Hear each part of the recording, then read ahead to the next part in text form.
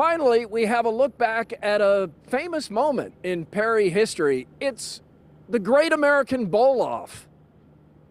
Hello, welcome to the first ever Great American Bowl-Off. I'm Archibald Sipka. And I'm Adolphus Fales, here to make sure you catch every nuance of this historic event. And gee, these bowlers, aren't they the tops? Oh, they sure are. Earlier today, Bartholomew Murphy showed us why he's the cockiest bowler in town, dispatching of Walter Freund with flair.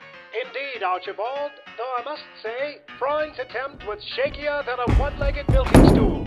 Meanwhile, Ezekiel Wilson managed to overcome Jebediah Sears, despite relying on that peculiar weather vane of his.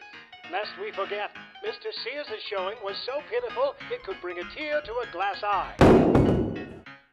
And here we are, folks, the final showdown between Bartholomew Murphy, the showman, and Ezekiel Wilson, the weather wizard. Wilson only needs a single strike to win. This is it, Archibald. Can Wilson pull off the impossible? Oh, the agony!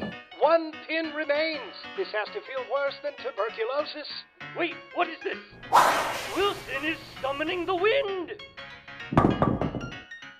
And that does it, folks. Ezekiel Wilson wins the first ever Great American Bowl-Off. I'm Archibald Sipka. And I'm Adolphus Fales, and that's one they'll be talking about in the water closet for years.